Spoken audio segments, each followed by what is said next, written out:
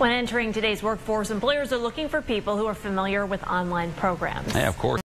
Due to the ever-updating technology, a lot of people are behind the curve. In order to help, Google is traveling the country to educate job seekers and small businesses.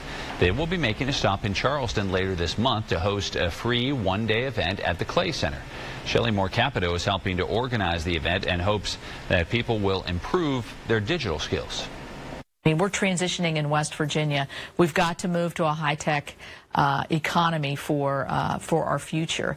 And I think this event, which has already been very well received, we're going to have a good crowd there. And I think there's going to be a lot of learning that goes on in terms of helping our small businesses grow.